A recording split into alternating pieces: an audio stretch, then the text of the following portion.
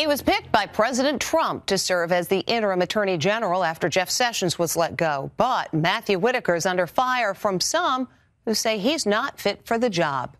He's America's top lawman, President Trump's newly appointed acting attorney general.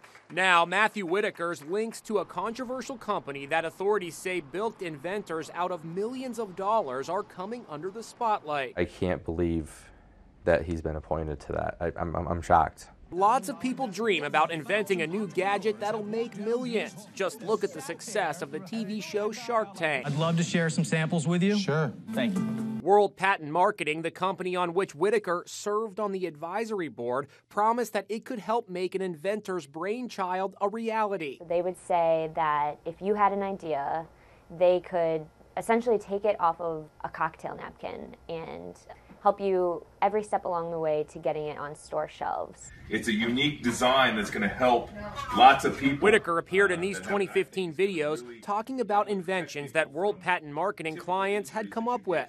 As a former U.S. attorney, I would only align myself with a first-class organization, Whitaker was quoted in a 2014 company news release as saying.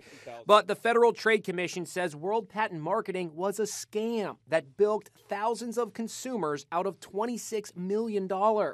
Farmer Ryan Mastai says he paid World Patent Marketing $70,000, most of it from his dad's 401k, to market his invention, a social media app like Facebook, but for people with disabilities. Did you have any correspondence or communication with Matt Whitaker?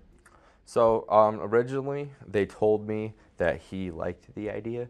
But Mastai says the company's promises that his invention was worth $10 million came to nothing. So you feel like you got taken for a ride here? Oh, yeah, I lost everything. Steve Harris says the company told him his invention, an inflatable device to keep pet toys from rolling under the furniture, was unique. He says he paid the company $24,000 to conduct a patent search, only to find out later that somebody else already held the patent. There was no way I was able to sell the product. This is after we had already manufactured and shipped over these products from China.